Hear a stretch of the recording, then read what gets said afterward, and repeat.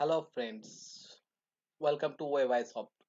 Today I will show you how to on display error any share hosting or any app any other hosting that have cPanel.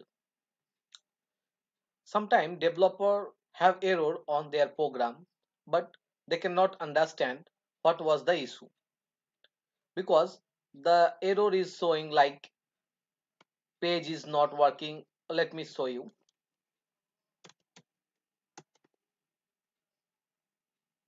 this type of error.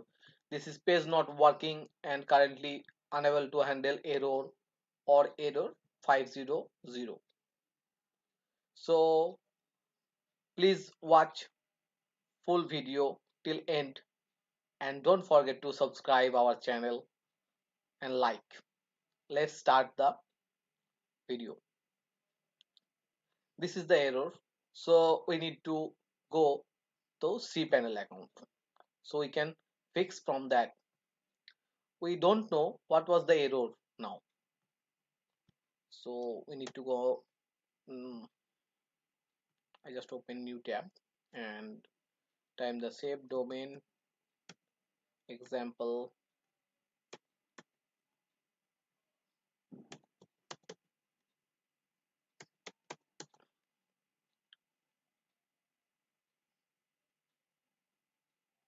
Yes, now it's asking the username password, so I just type here.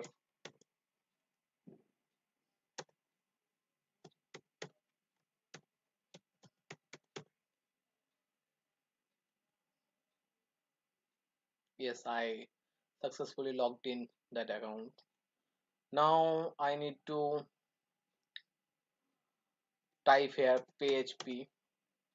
There is the option php my admin, php my manage, php select version and php ini editor.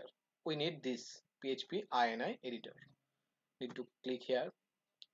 I am using the subdomain for this testing purpose. So here is the option to choose the subdomain, domains, and you can choose home directory too for all. So let's select this subdomain. Now there is a option allow URL f open. This is means it's call internally other pages or externally other file. It's allow include. This is a file uploading. If you disable that, you cannot upload or user cannot upload by program. So I just enable it.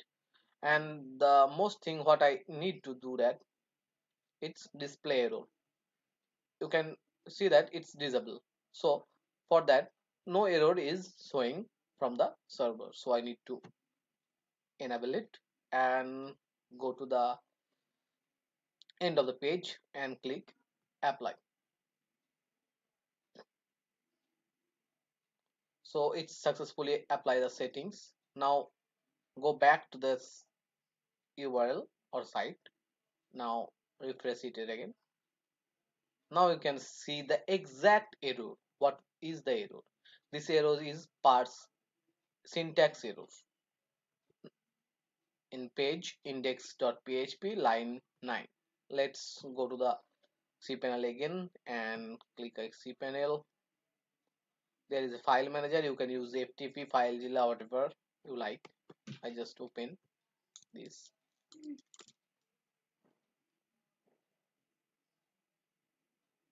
Okay, I am now.